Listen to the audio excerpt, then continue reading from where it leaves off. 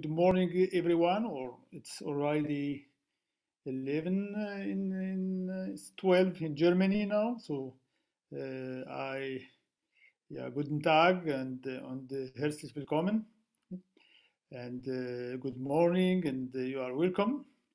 So we are now today for the talk of Professor Daafi. He's a professor at University Mohammed VI Polytechnic in Morocco. It's situated in not far from Marrakesh in Ben Guerir, in a place where there is also the Institute for Solar Energy. He's working, he's a geologist, very much concerned about materials, raw material in Morocco, resources, and he is graduated from École Nationale Supérieure des Mines de Rabat. It's very well known, and University Qadi Iyad as well. He also got a certificate, so he visited or he was enrolled in Colorado School of Mine, and he got certificate regarding phosphate mining. Master from the HEC Paris in geopolitics and geoeconomic of emerging Africa. He has long-standing interest in diverse technical expertise in mining sectors. He visited and worked in several countries. He also served in many places and he delivered lectures, highly engaged in geological science, as I said, and at professional at UMCs and other places. He is recognized by several international and national organizations. He is certified professional geologist at the American Institute of Professional Geology.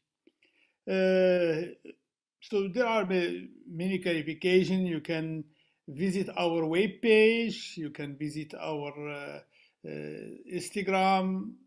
You can visit Facebook, LinkedIn. You find a lot of information what we injected there about Professor Daafi.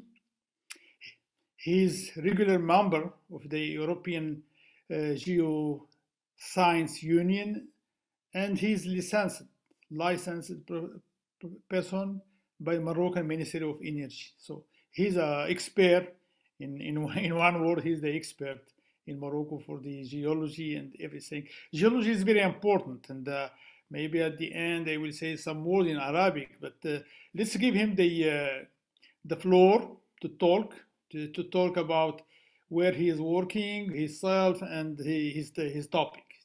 Thank you for coming today to give this talk, Professor Youssef Daafi. Thank you for being member of the virtual learning university, and I just want to say to audience that you are going to give talks, lectures, syllabus, so course in this virtual learning university for free. Thank you very much.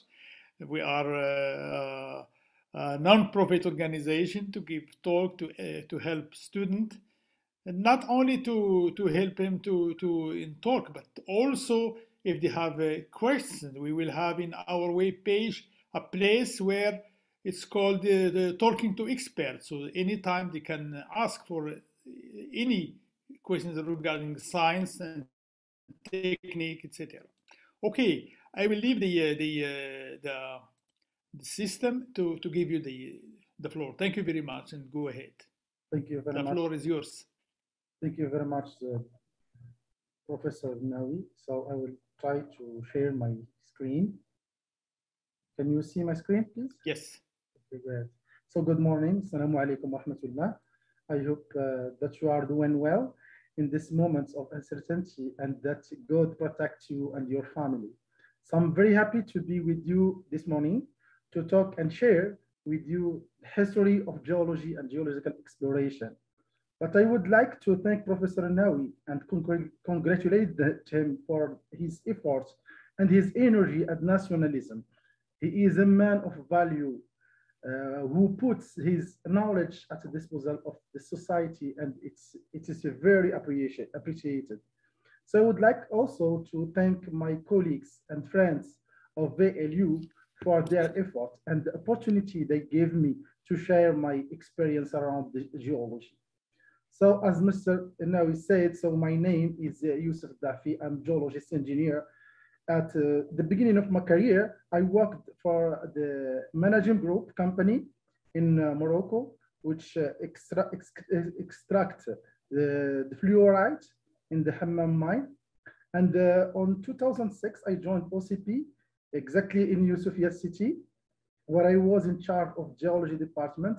And since 3 years ago, I joined the EM6P, where I take charge of management of the AMTTPA, which means Accelerated Mining Technology Transfer Platform for Africa, and where we work with a great team on 6 programs. The first one is around the artisanal and small mining scale, and where we have currently several projects in Morocco, and also we are asked to work with some brothers in Africa. And also we have a second program which is around the talent factory. And the third one, it's around the preservation of mining heritage. Because as you know, that's in Morocco, we live in what we geologists call the geologist paradise. And we're trying now to valorize this heritage. And we have also the living lab, experimental mine, and currently we manage the first living lab in Africa, which called it Benguerir experimental mine, and we try currently to create another in Senegal and another around the gold, and a third one around the bauxite in Guinea. The fifth program, it's around the mining consortium. We're trying to have the mining operator in Africa in order to work together on some challenges, on some mining challenges. And the last one is the expertise and consulting. Here we have we're trying to have a group of experts, African experts, to work together in some particular challenges in mining industry. So I would like to remind you some rules for the smooth running of this conference that I want it will be interactive, and you make sure that your microphone is switched off. And if you want to ask a question or share a comment, you have to use the raise hand. Mr. Salim, he will help me on that. Of course, you can cut me off if you see that I speak Chinese, because this is a geology and a lot of many people don't understand some technical words.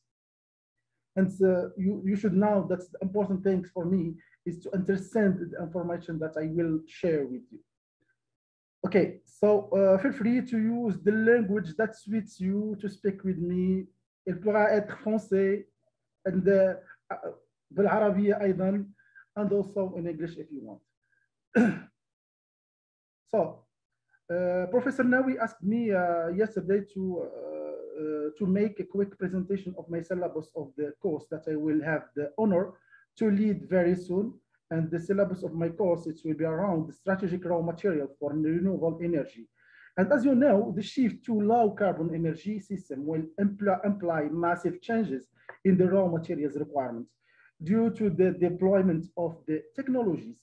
For example, rare earth elements such as neodymium, dysprosium, and praseodymium are key ingredients of permanent magnets used in high performance wind turbines. And we have also borates, gallium, germanium, indium, and silicon metals which are needed in solar photovoltaic and robotics and also the digital technology. We take also the example of batteries which employs some materials such as cobalt and natural graphite, which are also required in 3D printing and digital technology. We have also platinum, which is used as a catalyst in fuel cells and in digital applications, for example, for hard disk drives. Overall, the renewable sector requires many raw materials ranging from very high to low supply risk. My course will focus on the importance of these materials in the technological development of renewable energy. its resources and reserves, production, demand, and supply. So the main objective or the entities will have fundamental understanding of the mine life cycle, and we'll trying to talk about this mine life cycle during my talk, and also the main critical materials, their market analysis, the price and the price volatility, the supply from for primary materials, and the supply from secondary materials, or what we call it the recycling. And the PLOs, the program learning outcomes, will be around 3 points. An ability at the end of my course, the entities will have an ability to develop and conduct appropriate experimentation, analysis, and interpret data, and use scientific judgment to draw conclusions. The second point, this is also very important, an ability to acquire and apply new knowledge as needed using appropriate learning strategies. And at the last and not the least, and the least and not last, so an ability to understand the impact of strategic raw materials in societal and environmental contexts and demonstrate the knowledge and need for sustainable development. Let's move now to the talk. So the presentation will be organized around 4 points. The first one is introduction, where we will see together some definition. And after we will see the phosphatogenesis, or the genesis of phosphate, or origin of phosphorites. And we will see together the criteria of the main Moroccan phosphate deposits. And at the end, we will take 2 slides to define to give you the standard definition of mineral resources and the reserves. Let's go. My first question is, what is geology? In order to know your background around the geology. So you can use raise hand. I have need 2 answers. What is geology? This is a question for non-geologists, please. Dr. Salim, because I don't see the screen of Zoom, if you can help me for the person who they raise hand. Yes, I'm with you, checking everything. Thank you. Let's go, guys.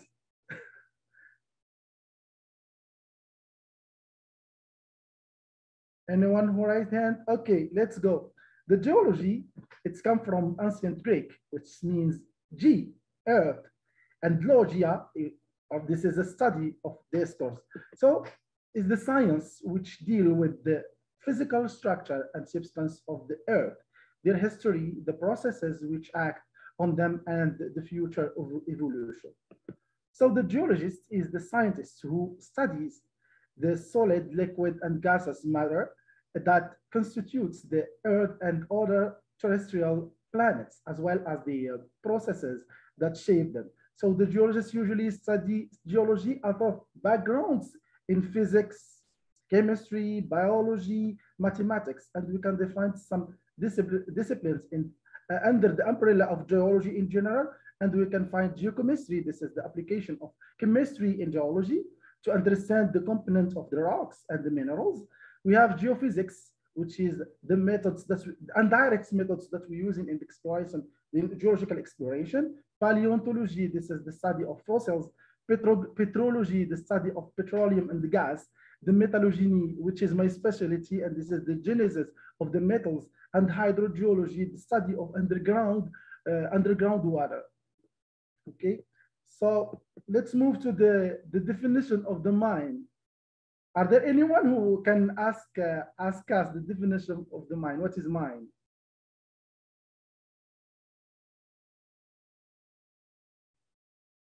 Anyone of you can define what is mine? Okay, let's go. The mine is a large excavation made in the earth from which to extract metallic ore like coal, precious stone, salt, or other metals. And we have 2 kinds of mines: the open pit that we can see in the picture in your right. We have here the copper mine in Chile, which is extracted currently by Codelco, and the phosphate mines, which are in Morocco. The second type is the underground mine, when we have to extract the metals in the underground. Sometimes we can go until 100 meters in deep. Okay. So what is the mine life cycle? The mine life cycle, it's the mine, also the mine is like any creature in the life. You should know that. It has a beginning and the end. This is called the mine life cycle. With the integrated development of the society, we started to talk about the sustainability vision of the mine, even if the mine contains the existable substance. And this mine life cycle starts by the exploration, geological exploration, until the post-closure. We passed by design and development, the construction of the infrastructure of the mine, the production of the ore, and the closing of the mine. And after, we have to manage the post-closing. And by using the pillar of sustainability, which are social, environmental, and economic. Let's move now to the different kinds or type of the phosphate deposits. So the various phosphate minerals present in phosphate rock have diverse origin and chemical and physical properties. So the phosphorus content of our grade, we can call it the grade of phosphate rocks, is commonly reported as phosphorus pentoxide, P2O5. The principal phosphates minerals in PR or phosphate rock are calcium phosphates, mainly apatite. Pure fluorapatite contains something like 42% P2O5, and the mineral what we call francolite. Look, we have three major types of phosphate resources are being mined currently in the world. The first and the biggest one is sedimentary marine phosphate deposits, the igneous phosphate deposits, and the biogenic, or we can call it also the guano birds or island deposits. So I give you here some definition that's come from Brettels and Gear in 1994, which say that the term of phosphate rock refers to rocks containing phosphates minerals, usually apatite, which can be commercially exploited either directly or after processing for commercial applications. In the next slide, I show here the map. You can see the dots, green, red, and blue, which mention the location of the phosphate mines around the world. And as you can see, that's approximately 75% of the world's phosphate resources are won from sedimentary marine phosphate rock deposits. And we have some 15 to 20% from igneous and the weathered deposits. And only 1 to 2% here that we can find here in the red color, 1 to 2% from biogenic resources, largely birds and the bat guano accumulation. We will go now to understand more each kind of the phosphates. And we start by guano deposits. So this is igneous intrusive alkali rocks, particularly carbonatite complex and the associated contact metamorphic rocks. It provides about 15 to 20% of the world phosphate, usually fluorapatite. And this kind of deposits are formed from alkaline igneous rocks such as nephelinic syenite, carbonatite, and sand associated. So the phosphates is in this case contained within magmatic apatite, monazite, or other rare earth phosphates. And this deposits or this igneous phosphate rock concentrates are produced from deposits that are mainly exploited in Russia. The example of the picture that I give in your right in Khibini deposits. And also we can find some mines in Brazil, Finland, and in Zimbabwe.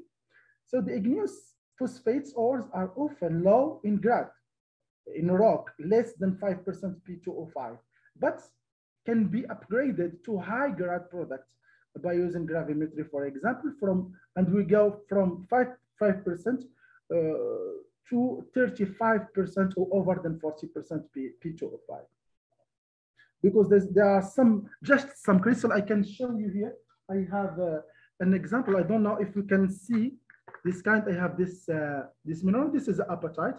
That's not come from Russia. This is a Moroccan one. where I check from Emilchin, and I will talk about that area in my slides. Okay, so let's move now to the second kind of the phosphates. This is the guano deposits. And these are old and or fossil deposits of bird and bat excreta. And the guano deposits from birds are not mostly commonly found on ocean islands, especially abundant like some South Pacific islands. And the guano deposits from bats are found in a large cave system. So you can find it in the cave like this, and like this also. So accumulation of birds and mammals excrements have also provided important source of phosphate rock. And this kind of deposits on small ocean island, for example, we can find it in Nauru and Christmas Island, were once major source of phosphate, but are now declining in importance or have ceased production. At these localities, bird excrement has formed thick accumulation of calcium phosphate or guano due to the reaction of the organic wastes with the underlying limestone rocks. Let's move now to the third one, which is the sedimentary deposits. So the sedimentary marine phosphate deposits occur on every continent and range in age from Precambrian to recent. And we have currently the Volga River, which bring some 6,000 tons each year into the Caspian Sea. And about 80% of phosphate rock used commercially is obtained from marine sedimentary deposits, what we can call it also phosphorites. And phosphorite beds consist of grains, pellets, or fragments, as you can see here in the picture.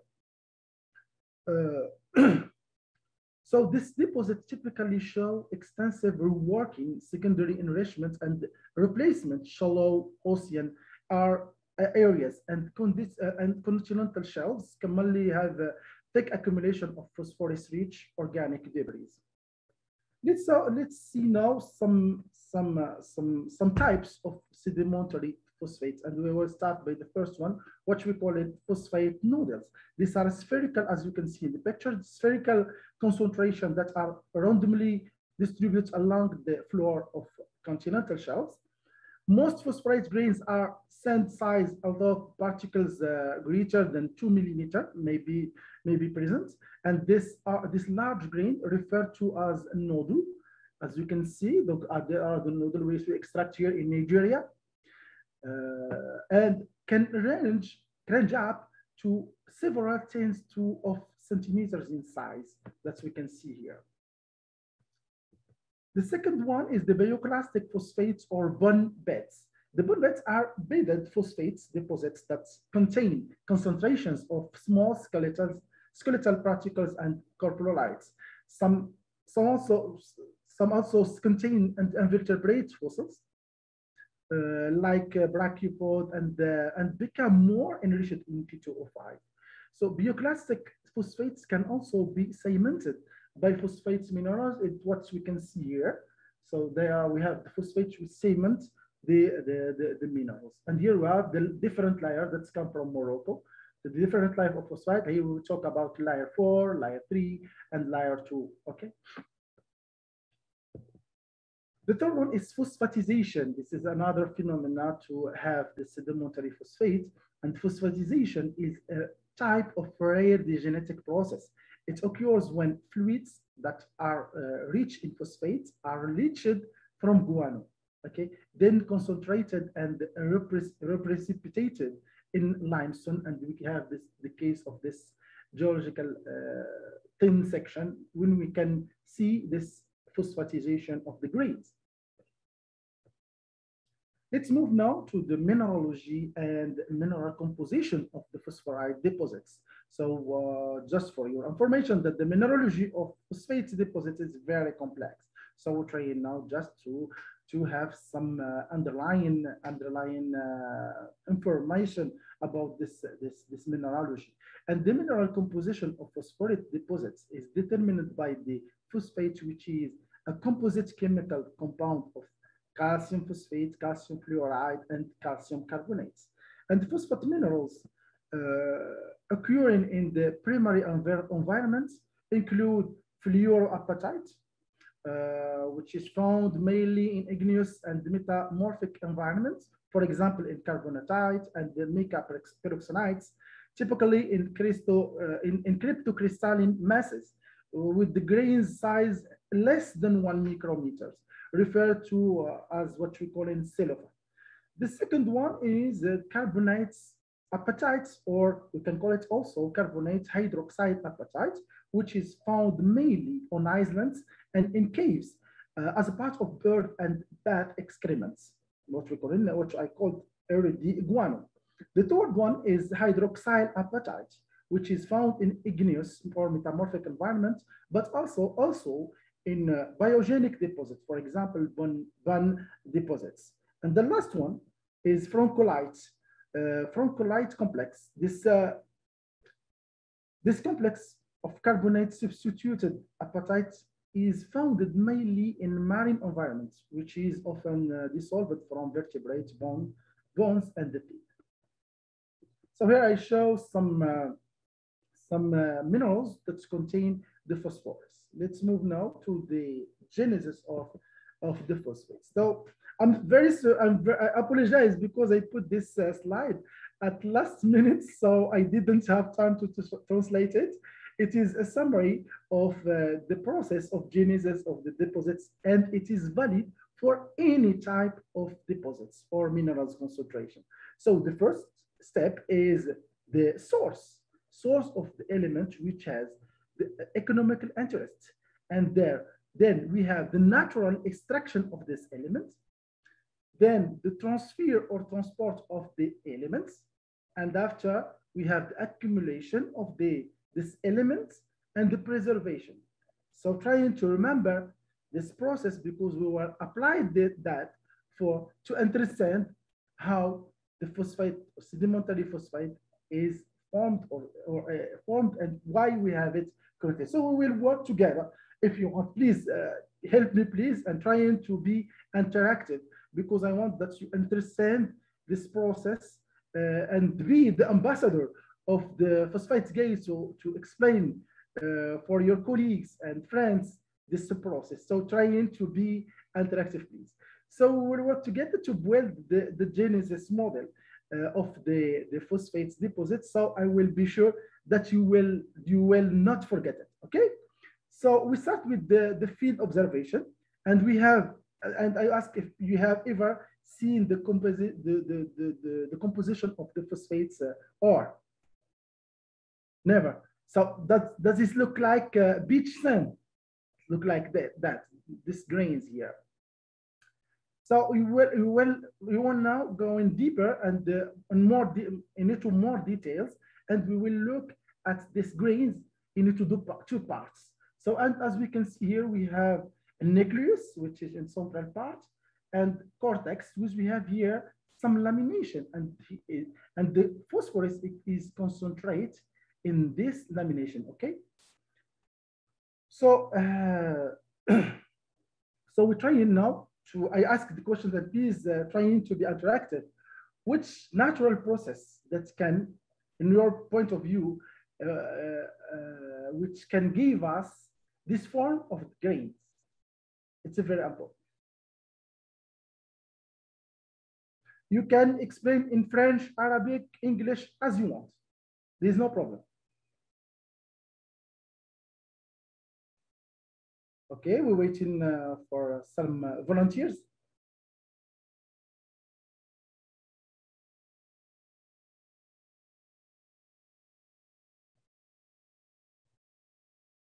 Okay, anyone?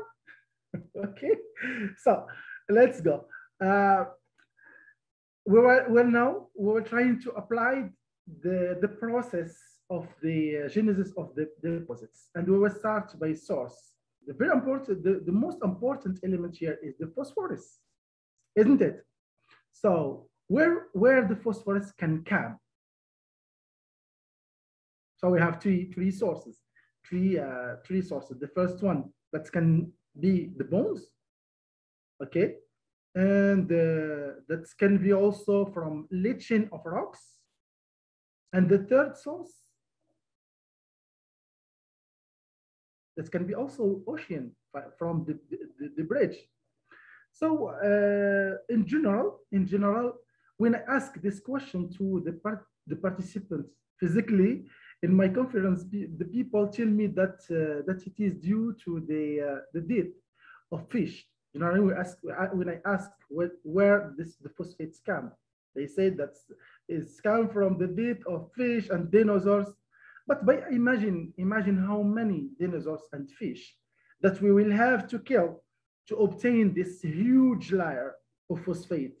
And please, you have ever seen an animal after its death transformed into the grains?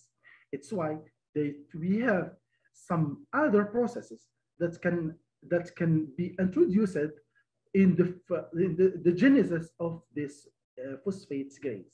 So yeah, so I said that we have three resources. Now we pass to the extraction of this element.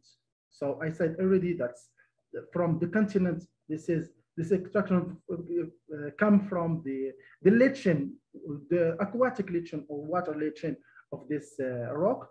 Generally, we talk about Sinite nephelinic, which is a volcano rock.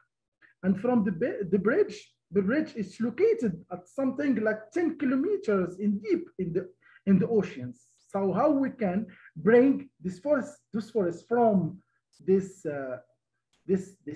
deep to the continent? Do you have any idea about that? No answer? Okay, so I can wait for 3 minutes, 3 seconds to have the answer for that. The comments, any comments?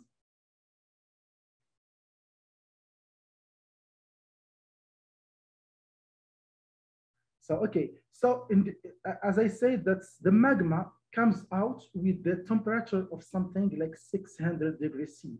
And at the surface, we have the ambient temperature, okay? So with the difference in the density of hot water and cold water, we will have the phenomena of convection, okay? The convection. And now we have to transfer this mass to the continent. And what we will do, so I try to draw that. Excuse me. Okay, so we have here that. Okay, here we have the ocean, and here we have the magma. Okay, with magma with P. So I say that we have here some convection currents, and as you know, that's the Earth turn around themselves, so it will create what we call in the Coriolis currents. So that's help us, and also by the plate tectonics, we have the shape of the ocean which will change it. So we'll have the transfer of this mass from the ocean to the continent, and what the Americans call the upwelling currents. The upwelling. So they name this kind of phosphate the upwelling phosphates, and this mass will be transferred to the continent, and it will be trapped here. So we have the P that's come from continents, and another P that's come from the ocean, and we have here some animal activities. Okay, and thanks to God, that's the particularity of Morocco, which is located in this time in the what we call in the passive margin, and we have this obstacle of what we call in the threshold, the threshold, and that's help us to trap water here, which has a high concentration on P, on phosphorus, and we have the regulation of the water. The water it will be trapped here, and by evaporation and the death of different elements, different animals, we have here the concentration of the P and the formation of what we call in gel. And by the bacterial activities, because we have here after regression, we have tertiary element like quartz that's come from the continents. They will weld this lamination around the grains, and we will have our grains, which will be later be distributed in the Gulf, okay? And to form this huge deposits that we have currently in Morocco and around the world. So let's move now to this is a summary of what I have just presented. So as we can see here, so stemming from the sedimentological, mineralogical, and geochemical composition of the phosphorites, the following conclusion can be drawn regarding the condition of the phosphate accumulation. Here we have some scientific elements because in the other slides, I trying to explain, simplify the model. And here we have some scientific elements. So we have primarily accumulation of phosphates particles. So pure and they're providing a reducing condition together with the enrichment of organic matter. The secondary concentration proceeded by wine and the reworking and the oxic condition in a shallow water environment. So diagenetic lithification by carbonates, silicate, and pyrite is characterized here by either reducing or oxidating environment. The fourth one is near surface. In near surface phosphates, rock are generally affected by oxidation of sulfides and organic matter as a consequence of warm, humid, and watering. The last one is the chemical composition of the phosphate rock, which is mainly determined by the reducing condition of primary accumulation. So here we have the different figures that show this process, and I will share with you this presentation if you want. So we talk a lot about the phosphorus, but here we will have some commercial presentation of the phosphate. So we have the phosphorus is, as you know, is an element that is widely distributed in the nature and occurs. So together with the nitrogen and potassium as a primary constituent of the plant and animal life. So P plays a series of functions in the plant's metabolism and is one of the essential nutrients required for plants' growth and development.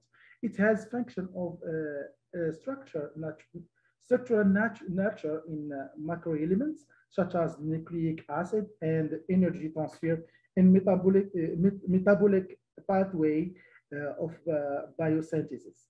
And the phosphate is not reduced in the plant, but remains in its highest oxidized form after Marshner in 1990. So the use of the phosphate, so we have something like 5 to 6% used in the feeding, and from 30 to 40% to make fertilizers, and from 66 and to 60 to make phosphoric acid. So I will share here the map that is produced by USGS. This is United States Geological Survey, which shows the geographic location of all of the phosphates deposits and occurrence around the world. And USGS has estimated for Morocco some resource around the 50 billion tons.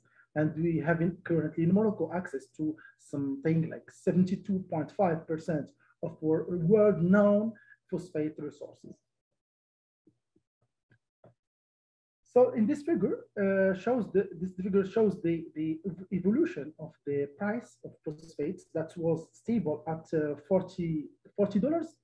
Okay, but this price was multiplied by 10 between 2007 and 2009 because of the economic crisis during which investors, to protect their money, they invested in phosphates and fertilizers, and thereafter it is the demand and the supply in the market which made a small variation to return a price of $100.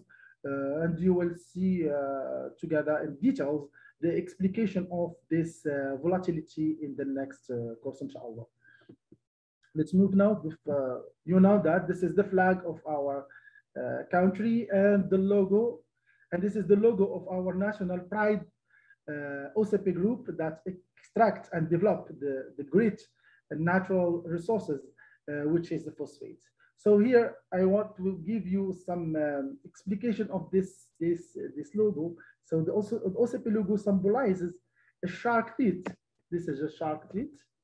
I don't know if you see my screen. This is a shark teeth, what we call it, a lamina obliqua, that are a current fossil in Moroccan phosphates. And this figure is reproduced 5 times, remained in the start of the national flag. And on the other hand, the destinations of our products to the 5 continents. So the set is in a circle around which are placed 2 airs floated in an arc that symbolize the fertility and growth. So OCP group OCP group's active mining activity are concentrated in three regions of Morocco, located in 4 mine sites in Khouribga sites. We have there Sidi Daafi, Marah al-Ahraz, Sidi Shinnan, and Bni Amir mines, and 3 mines in Gintour Basin. We have there Ben Guerir, Bushan, and Mzinda mines, and 1 in Bukra in south of Morocco. So processing activities of phosphate into phosphoric acid and phosphate fertilizer are essentially concentrated in Jarf al-Asfar and Safi. So let's move now to present you some geological story, or overview of story of geology at OCP, because I work on that for something like 13 years. So the geological research of phosphates is divided on 3 main phases. The first one is the discovery of phosphates between 1905 and 1921. In 1908, so we had a discovery of the first target of phosphate in Shishawa in internet region by a geologist who called Breves. And this is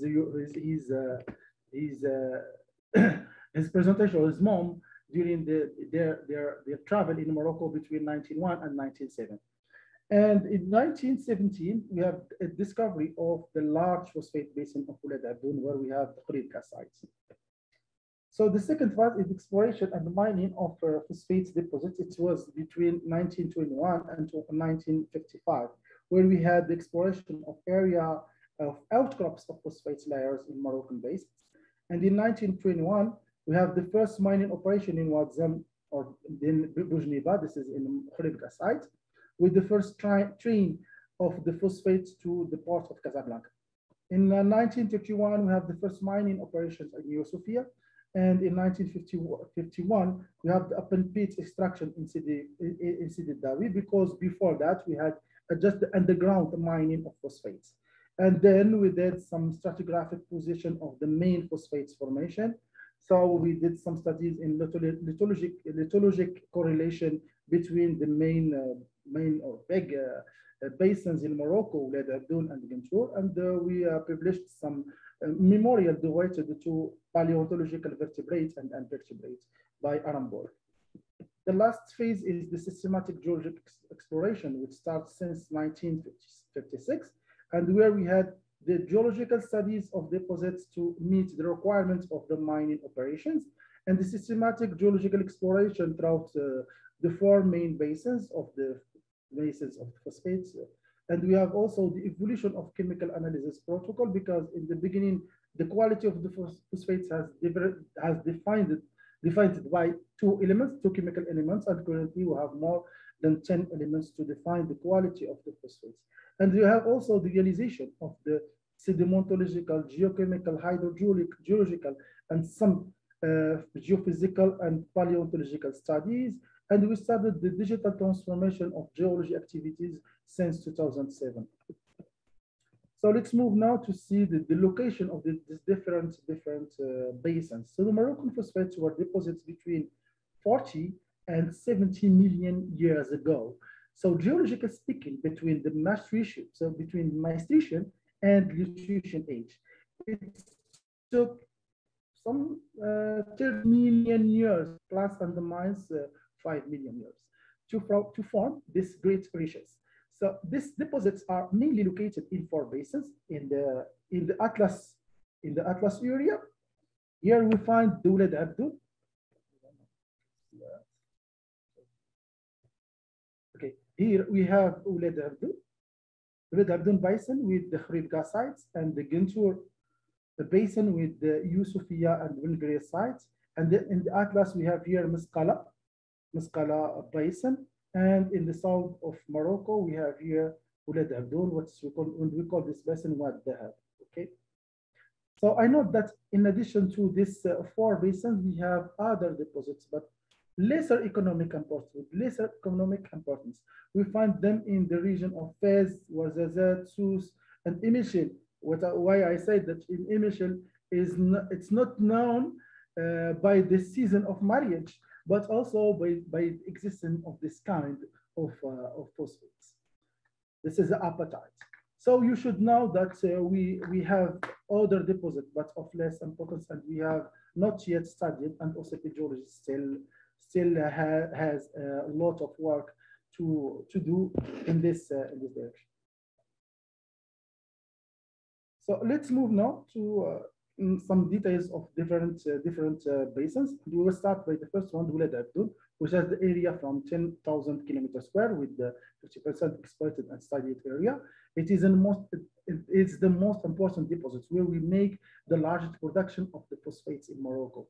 It is limited in the north by the massive central Morocco, and in the south by the plain of Niamey, in the east by the Paleozoic massive of Hamna, and in the west by the high atlas of Limela. The area indicated by the color, the brown color, are already exploited, and in gray are being exploited. The hatched area indicate the future and the future area that we have not yet geologically explored.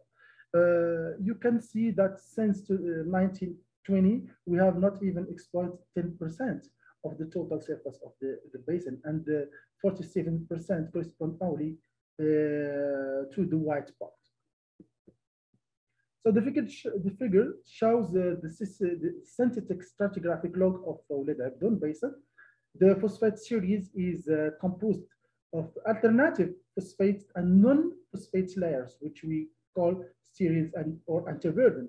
In the maceration, we have here the layer 3, couche 3, layer 3 to the most important in the Khouibda sites in terms of quantity. In the Danian and the Tanitian age, we find the layer 2.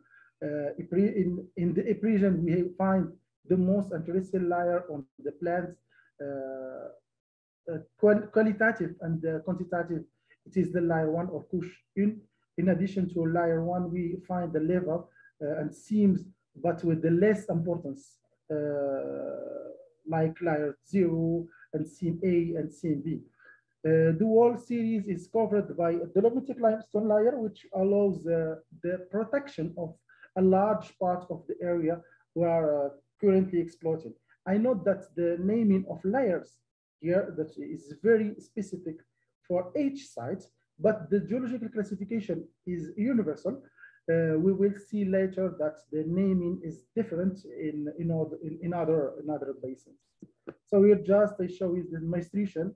As you can see, the layer is not 100% phosphated, but we have an alternation of phosphates and other non-phosphate layers. As you can see on the picture, the thick exceed the 10 meter. So in this picture, we have the continuation of the phosphate series with layer 2 and layer 1 in the equation in the area of the Ghar Tajer located in the west of the Khouibga city. Here it is the east-west correlation section, which shows the thickness evolution of the phosphate layers. We have a reduction in thickness going from the west toward the east. Generally, this evolution is accompanied by an increase in the grade of P2O5. This correlation is justified, but that we cannot generalize it. So we're going now to move to the second basin, which is the basin of Gencho, located at the southwest of the basin of Ouled Abdoul. So it is a basin that extends over the 120 kilometers in length and 25 to 30 kilometers in width. It is divided into 6 deposits or mines. Going from the west to the east, we can find the following deposits: Youssef, Bushan, or Luta, Ben Greer, Nzalat Harasha, and Intercept. It is limited to the north by the Paleozoic massif of Rahamna, to the south by Jurassic hills of Misa, to the south by Jbilat, to the west we have the Jurassic hills of Misat, and to the east we have the Tassaut River. So this is the stratigraphic log that shows the different layers identified in this basin, and as you can see, you can notice the number is bigger than Khrivgaz 1. So looking at the evolution of the powers of the thickness with the contents, we notice that the same romax, the layers are thinning toward the east with the increase of in P2O5 grade, but the romax is not general because we make the case of sim A2 here. We can have here he has a big thick, but the grade of P2O5 is very low, and here we have the thickness which increase with the increasing of the grade of P2O5.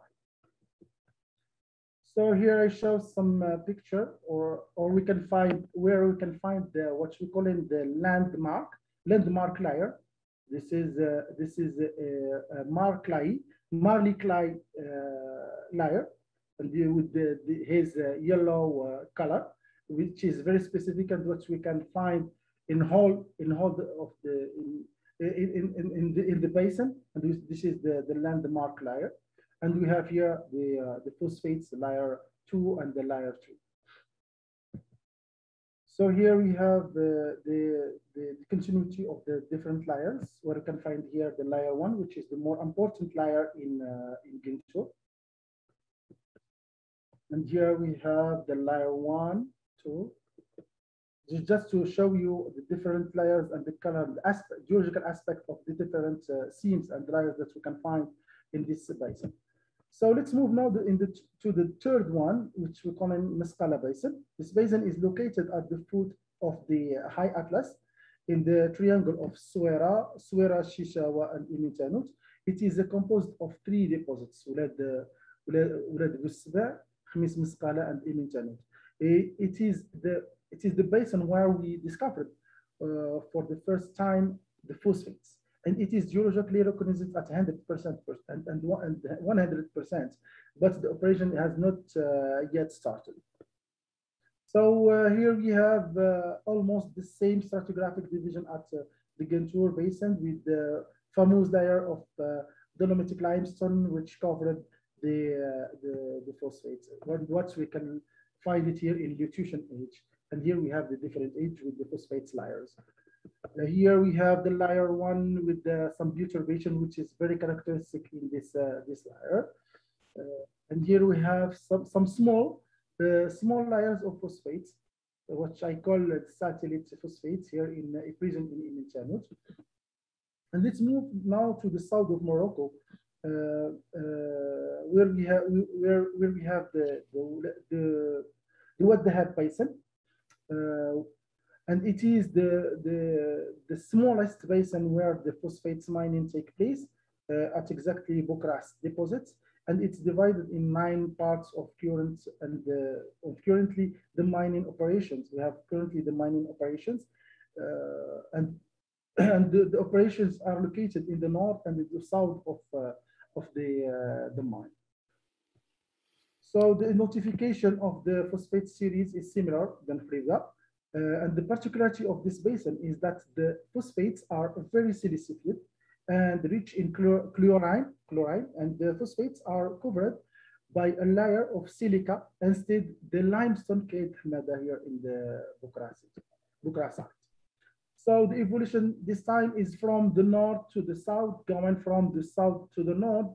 The phosphate series develops with the increase in the thickness of the layers and the appearance of new layers, like for example here layer 2 and the development of layer 3 when we go into the north. So here this photo shows the operating front of an area of the Bukra mine. when we find here the richest and the most important layer, which we call layer 1, where we started the mining since 1978. So, for the mineralogy point of view of Moroccan phosphate, so the main constituent is apatite with this formula, and the associate minerals we can find the carbonate. So in here we can find the dolomite and calcite, the silica represented by the quartz and opal, the clay which is represented by montmorillonite and apapelgite, and the evaporites, but it's very rare to identify. Donc we have there gypsum and some highlights. So for the petrography point of view of Moroccan phosphates, so the figurative elements we already see that we have there the grains and the bioclast. The ciment generally, this is a carbonate or clay and cellulose, and we can find also other constituents. So like chloride of sodium and organic matter, which can help us to define the light and the dark phases, especially phosphates. So for the geochemistry point of view, so we have the major elements which are the P, calcium, fluoride, magnesium, silicate, and chlor, and so on. And for the trace elements, we can find some chromium, lead, vanadium, thorium, and some rare earth. So now we'll go to see how we explore this huge deposits. So the first step is the data collection. So the systematic geological exploration of the deposit it's done by three kinds of minerals. So the first one is wells with a diameter of 0.88 and 1.2 in the shallow phosphate zones. The second, it's mechanical core drilling with a diameter of 0.13 and 0.16 in deep and submerged layers. And we have also the trenches outcrops. So let's see some photo for that, for this methods used in the exploration. And we have wells, as we can see here. And here the geologists who descend into this well to describe the lithology and to get the samples. And we can also use the core draining, as you can see here, and the trenches. And there, this is the gentleman, it's me, but the trench is behind me. And you can see also the vehicles and the cars that we use in the field. So the second step is geological logging and the identification of layer after description in the field. So we draw this geological section as you can see the different color that indicates the layers. And here we have the results of the chemical analysis and description in this part. All of this data are entering in the database or geological information system where we enter in this data. And we have already developed this database on Oracle to have this interactive geological section with the software, what we call the GDM. GDM, this is a geological data management, which is developed by BRGM in France. So by the same software, we can use some new approach like geostatistic to have a good analysis of data. And the interpretation of this data can help us to draw what we call an ISO value maps, or block maps that is used by the operating mining guys in the planification of the extraction. And also we can draw this correlation section, okay, in 2D, and also we can draw the 3D presentation of different deposits. And I will show you here 3D model that I built in 2011, and this is the 3D model of Mzinda deposit. As we can see here in blue, this is the limits of the deposits, and in the white color, this is the boundaries of the panels. And we can see also the description of the different wells located in this mine. And the gray color, this is non-phosphates, and the other color, this is a phosphate layers. Okay.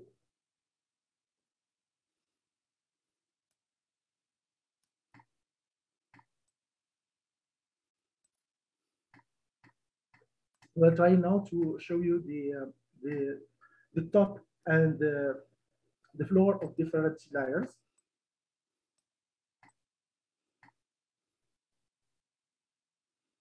So here, for example, we have layer 6, layer 5, and layer 4, layer 2.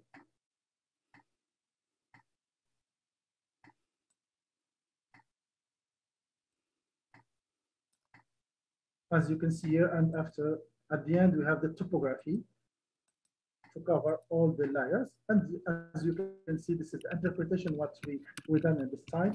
And here we have this updated model. This zone are already extracted.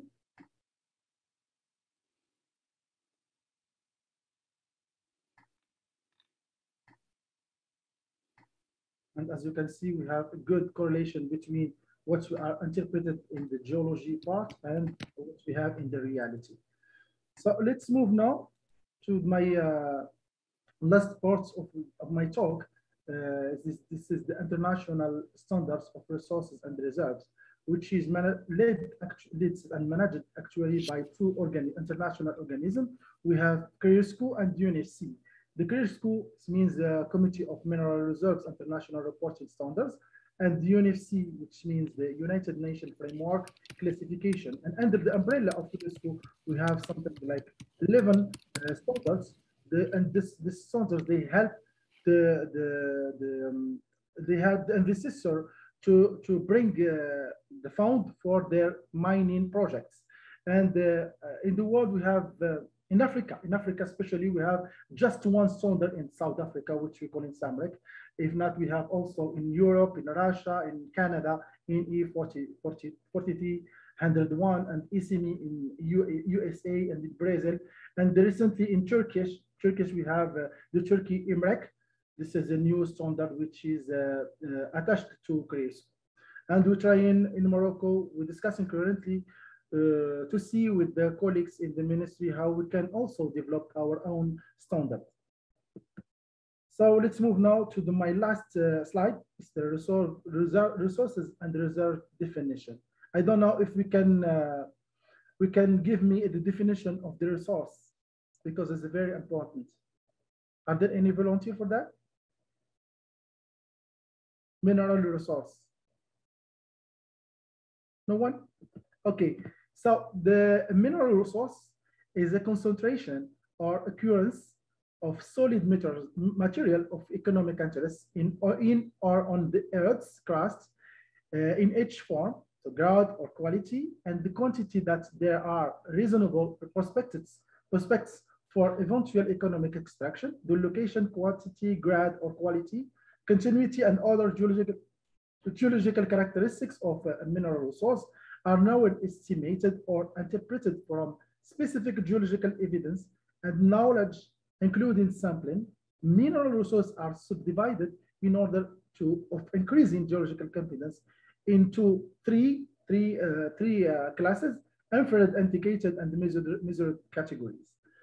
And the reserves is the economically minable part of measured and indicated mineral resources. This is a standard definition that we have to know. It includes deleting materials and allowance for loss, which may occur when the materials is mined or extracted and is defined by studies at pre-feasibility or feasibility level. Because we have already the conceptual study when we have to study the resources. And such studies demonstrated that at the time of reporting, extraction could reasonably be justified. So I can present this like this shape. So we have the resources and we have a reserve, which is a part of resources. And this is a standard classification of the different category of the resources, and the results. So my talk is finished, and thank you very much for you and for my colleague Salim Adinawi. The floor is yours, Dr. Salim or Dr. Nawi. Thank you. Yes, thank you, Professor Youssef Daafi, for your, of course, wonderful lecture, and it has a lot of information that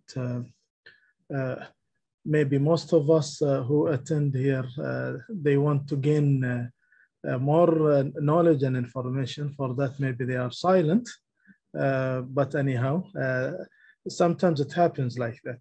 We need to listen. We need to be careful about what we are going to say, and we let the lecturer to explain all the things.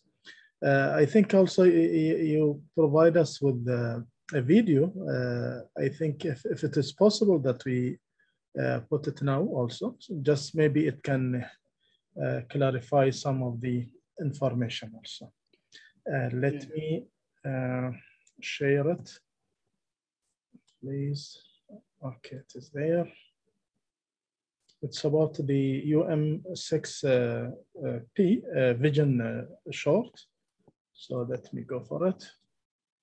Share screen.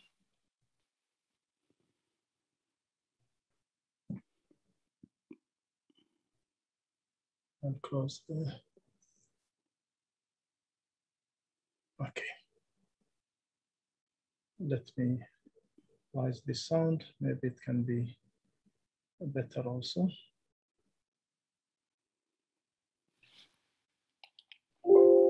Yes, let's go on.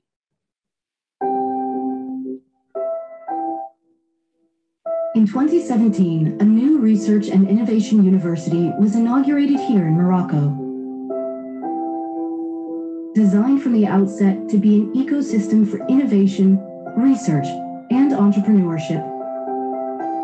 The first of its kind to be built in Africa. A next-generation university with 5 founding principles. Promoting research, innovation, and entrepreneurship. Developing skills and knowledge. Bringing forth a new generation of competent leaders.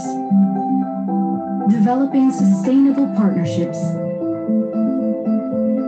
Sharing the values of social responsibility and sustainable development. Attracting many of the best minds from Africa and across the world to its main campus here in Ben Guir, 50 kilometers from Marrakesh. Mohammed VI Polytechnic University has a forward-looking approach to research and education, fully focused on innovation, experimentation, and the pursuit of excellence, with an ethos of learning by doing. PhD students and professors work together as part of a unique entrepreneurial culture, developing pertinent research projects critical to helping Africa realize its potential, with experimentation at the heart of education, starting research in small laboratories before scaling up to full-size experimentation in our living labs.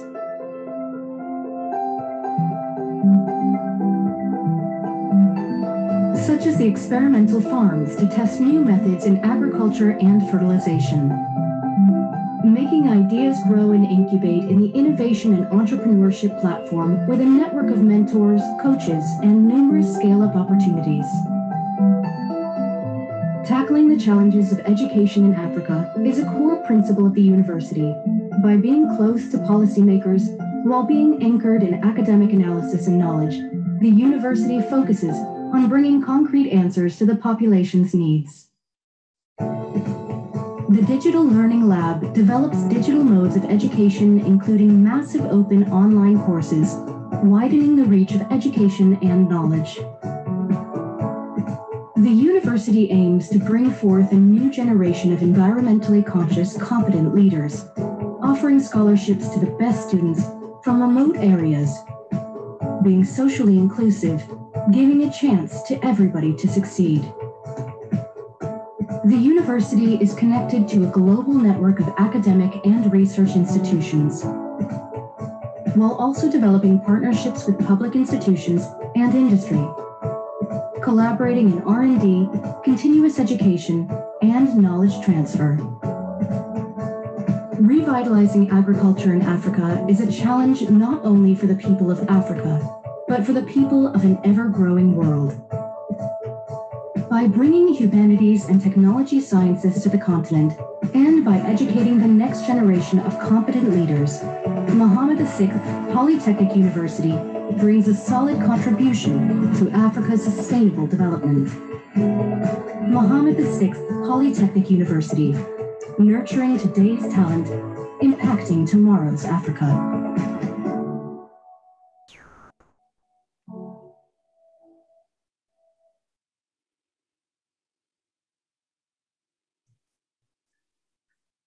Thank you. Thank you very much. Have any comments that you want to give? If you allowed me, I can present a little bit in Arabic like I did every time. Okay, go ahead, Professor Ahmed. Okay, thank you.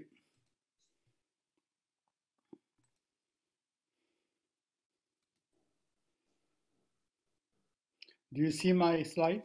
Yes, it is. Okay. So أولا أشكر السيد سالم من جديد لأنه دائما معنا ويأخذ كل شيء عن جد ويسهر على كل شيء. أشكره جزيل الشكر من السبايك من المملكة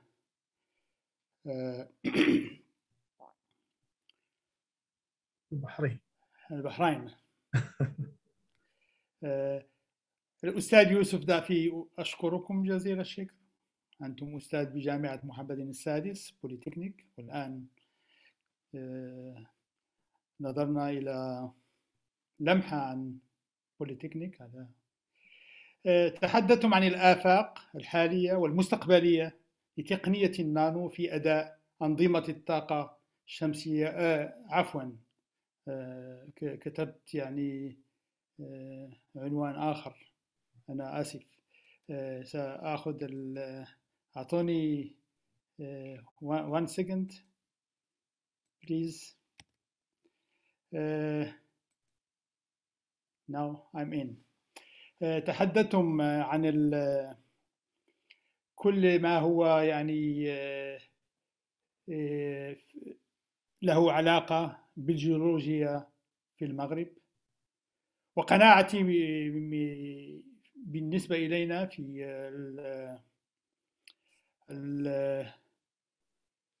Virtual Learning University هو أن الدورات الأكاديمية من الدورات الأكاديمية الأساسية للجامعة التركيز على الدراسات الجيولوجية والجيوكيميائية والجيوفيزيائية والاستكشاف أو الاستكشافات الجيولوجية واستعمال علوم الحاسوب لتطوير الخرائط الجيولوجية. وأنتم قد استعملتم بدون شك الحاسوب لتطوير الخرائط الجيولوجية وتطوير العلوم والتقنيات لتحديد موقع الموارد الطبيعية والخامات وكميتها وكيف سيتم استثمارها.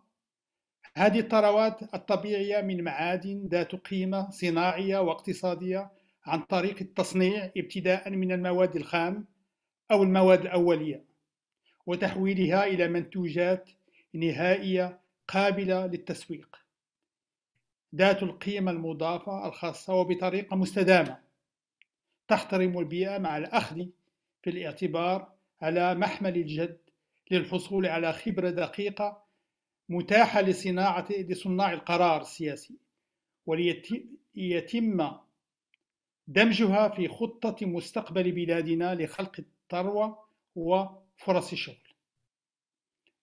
وهذا هو الأساس في نظري.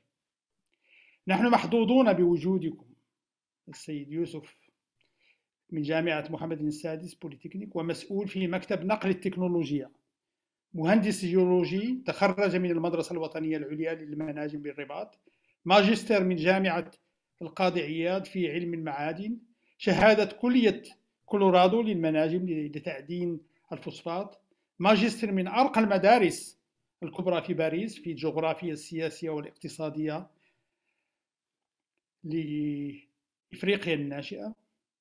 له اهتمام طويل الأمد وخبرات فنية متنوعة في قطاع التعدين. أشكركم جزيل الشكر، ومن طبيعة الحال سأعطي الكلمة للسيد سالم حتى يتيح للحضور يعني الافتراضي الفرصة لكي يضعوا أسئلتهم، وشكرا لكم. شكرا بروفيسور أحمد.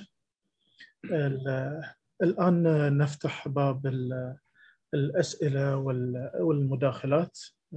Any questions or comments that you want to add, please, the floor it is open for everybody. بالإمكان برفع الأيدي by raising your hands, or you can write in the chat your questions, and we are waiting for you.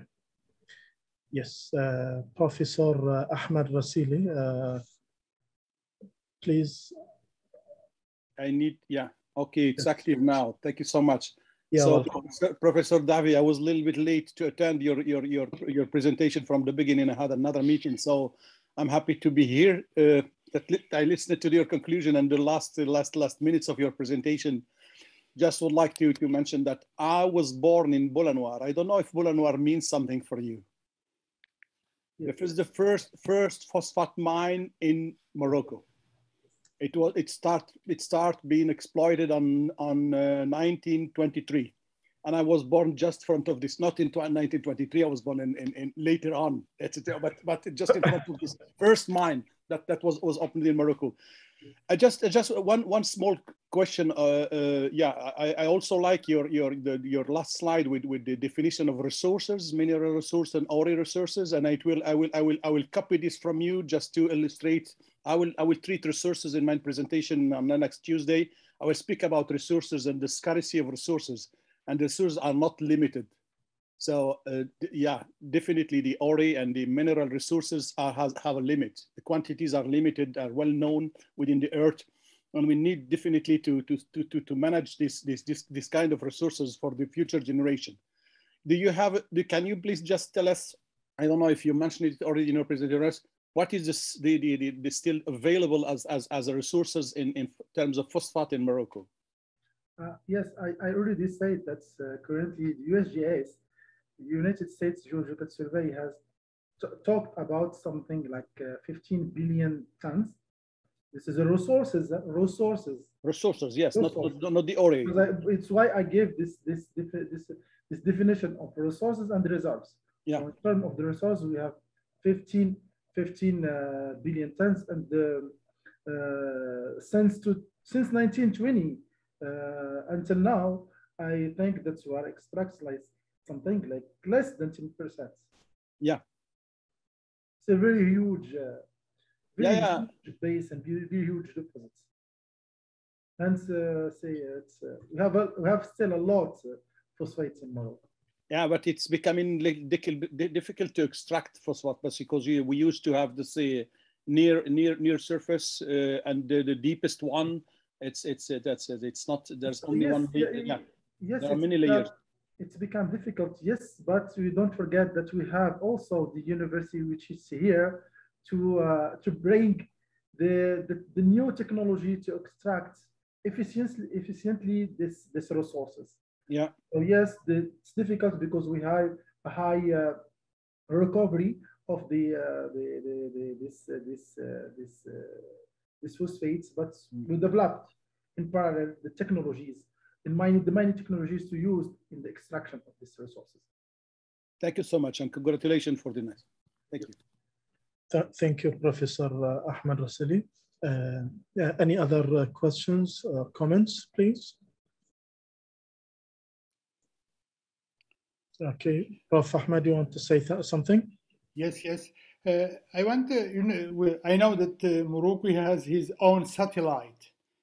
I don't know the name. It's like Mohammed VI satellite or something like this. Anyway, yes.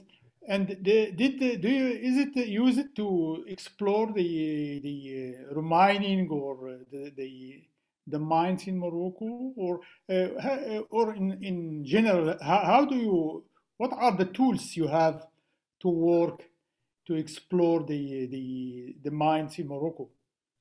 So yes, Dr. Nawi, this is a very important question because currently we talk about the remote sensing, and the remote sensing we use the image satellite images to in the beginning of the geological exploration, what we call the green fields, to detect and delimit the what we call an anomaly.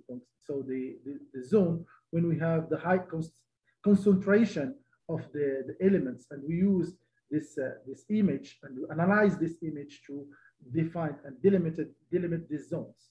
Yes, we use it. We use it a lot. The satellite data. And when the satellites give more the precision is higher in the image, more the information is precise, and we have a good information to use to decide if the zones can contain a good mine or not. Yes, we use it. Yeah. Okay.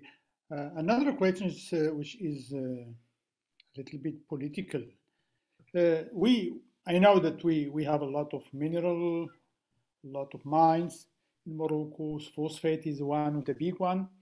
Do we have any industry which move from raw material, but a Moroccan industry, of course, I'm talking, to give a value of this mine, anyone, or we just sell our patrimony, our resources, just a raw material? Do we have industry? Do we gain something?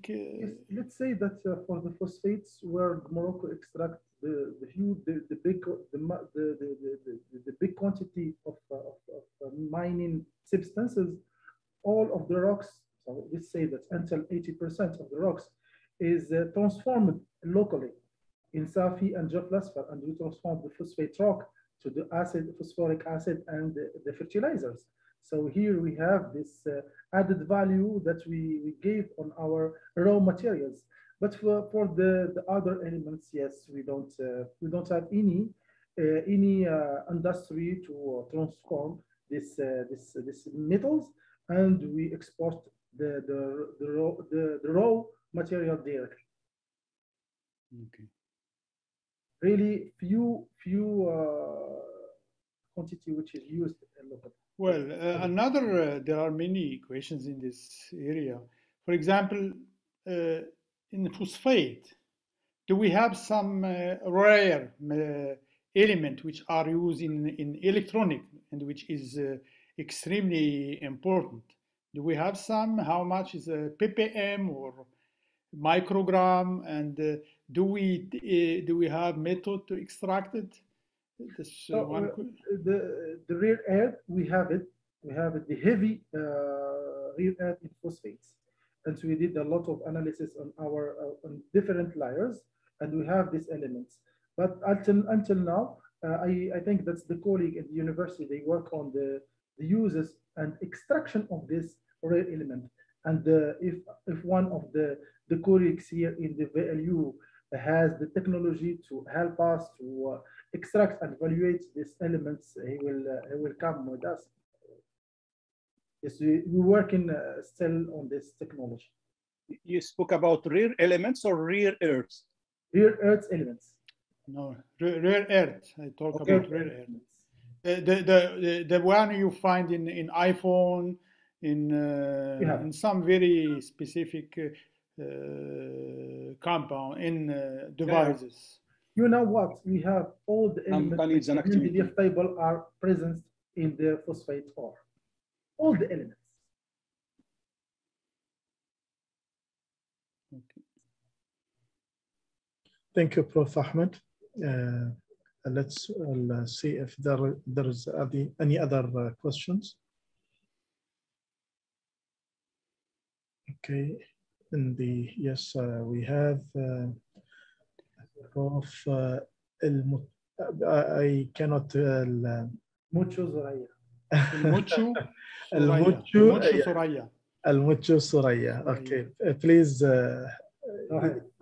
You can start, please. Hello everyone. Hello. Can you hear me? Yes. My name is Soraya Mucho. I have my master's degree from M6P in field of chemical science and valorization of natural phosphate. First of all, I will thank you very much, Mr. Daafi Youssef, for this great presentation, and also professors Mr. Nawi and Mr. Salim for this e-learning university. My question is about the black phosphorus. Do we extract it here from in Morocco, and which process we use to extract it? It is the same process for the white phosphate. Okay, so for the dark or light phosphates, it's what we call them. So we call it light and dark. It depends of the grade of carbon, organic carbon, but it has the same geological criteria. So it's the same layer. It's just in the dark layer, we have more a conservation of organic matter, why the color is dark. And the light one, there we have with the oxidation, so we have the departure of the organic carbon. This is the difference. Okay. Thank you, Professor. You're welcome. Thank you, Mr. Raya.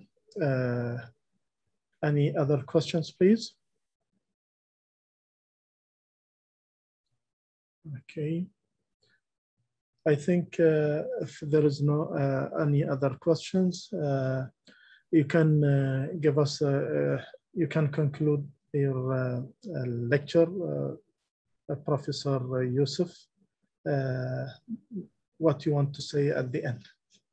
So I would like to thank all the attendees for the time, and I hope see them for my next courses with more interactivity, because it's very interesting for me. So thank you very much for your time, and thank you very much, Professor Nawi, Mr. Salim, and the colleagues and friends of ALU, and see you maybe the next season for my lecture. Thank you very much. Thank you, Professor. I think there is a question from Abdul Wahid Shari. Okay, great. Abdul Wahid, okay. Please, Abdul Wahid, he wants to talk straight. Yes, go ahead. It is open. You can, the mic it is open. You can have your question, please, or comments. Thank you so much. I have just a comment to Professor and my friend Youssef Daafi. I would like to thank you a lot for this talk, and I hope you all the best in the future. Thank you so much. Thank you. Thank you. Right. وصلنا الختام. الكلمة لك Professor Ahmed. Please welcome. Thank you very much.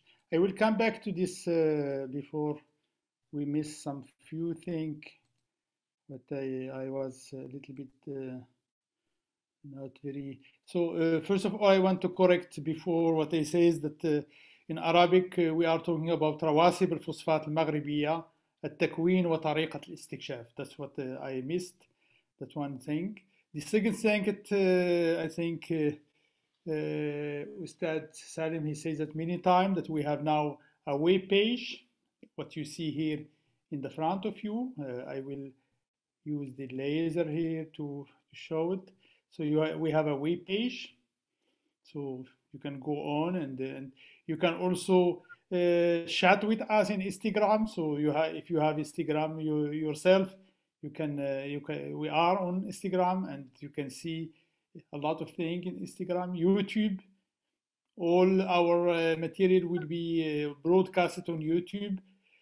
Our email address, if you want to contact us, and anyway, through the web page, after some weeks, we'll be completely ready to chat with us, to talk to experts, etc. So please, that's the philosophy of virtual learning university, is to stay together in contact, and the student can contact the professor and vice versa. So, and I want to thank Professor Daafi for this talk, and I think if any student want to know about resources in Morocco, mineral resources, and any detail, we have experts at the Virtual Learning University. I want also to thank again Ustad Salim for being always with us, for making everything working good. I know it's hard, but we are making a lot of progress. Thank you very much. Thank you to you, Prof. Ahmed.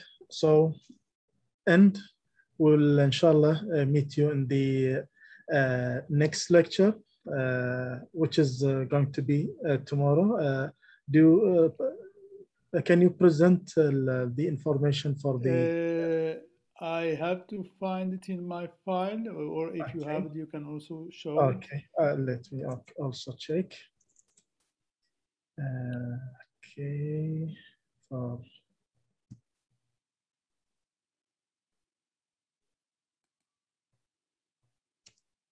Yes.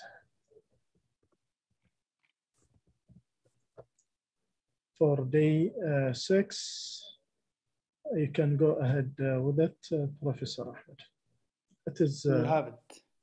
Yes, you can go ahead. Cool. Yes. Okay. So it will be Dr. Jawad Al-Kharraz. He's actually executive director in the regional center for renewable energy in Egypt. He's Moroccan, and he just got a very huge job in the regional center. And he will talk about sustainable desalination technology. So he's an expert on the desalination of water, of seawater, and also other kind of water. And he will talk about this topic. It's a very important topic for Morocco, for the Middle East, for Africa. So try to be with us, and I'm sure he will give you a lot of information. So I will, of course, we will make it on the Facebook and everywhere that you can see. And the link to the conference is always the same, I guess. So thank you very much. So thank you. See you tomorrow at 2 p.m. Moroccan time. Thank you very much. Thank you. Ma'as-salama. Thanks all of you. Salam. Ma'as-salama.